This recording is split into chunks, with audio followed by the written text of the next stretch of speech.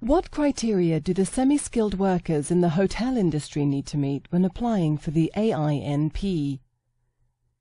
If you're applying for the Alberta Immigrant Nominee Program as a semi-skilled worker in the hotel and lodging industry, you need to prove you have at least 3 years of work experience in the hotel and lodging industry by providing properly written reference letters.